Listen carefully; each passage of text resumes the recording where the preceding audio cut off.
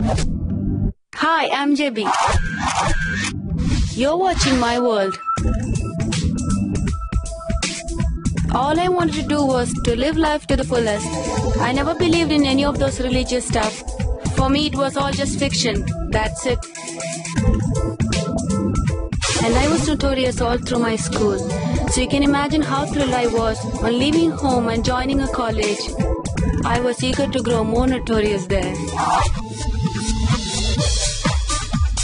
First off, I won the most happening pageant in the campus, and then I became the most wanted girl in the college. Friends flocked me, and I became the center of attention. Be it sports, culturals, academics, or parties, everything revolved around me.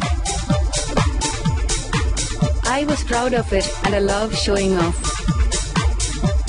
I always hung out with a huge gang at movies, discos, parties, basically freaking out.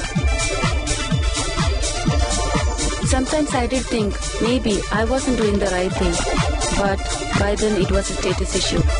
No way I wanted to lose my friends, so I stuck on.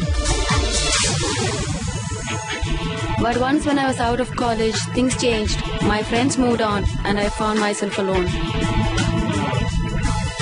I began to feel so rejected and empty inside. I felt that nobody really loved me, and I just couldn't accept the fact that I was no longer wanted. I asked myself, what next? I have lived my life to the fullest. Now what if I die today? Will anyone even think of me? Then someone told me,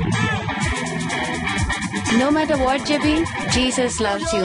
It really struck me that unlike any other friends who had deserted me, Jesus had sacrificed his entire life for me. So I asked him into my life.